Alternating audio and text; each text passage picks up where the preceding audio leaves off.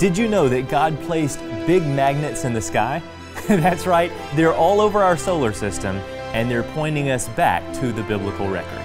Find out how they do that on Wonders Without Number.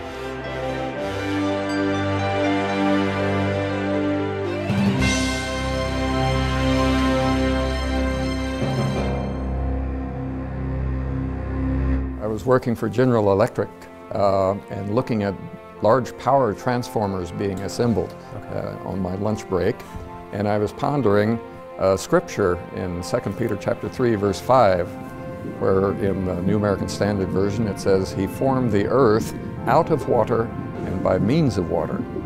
And that gave me an idea on how he may have started up the Earth's magnetic field.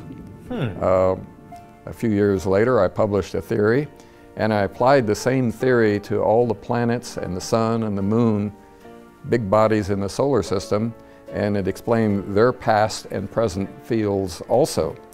So I've been having a lot of fun with this because our space probes had not visited all parts of the solar system. And so I was able to predict the strength of the magnetic fields that the space probe should find when they visited, for example, the planets Uranus and the planet Neptune. And the predictions came out accurately. So there are about 5 or 6 basic features of the magnetic fields in the solar system that I was able to predict before they were found. They've all been found now.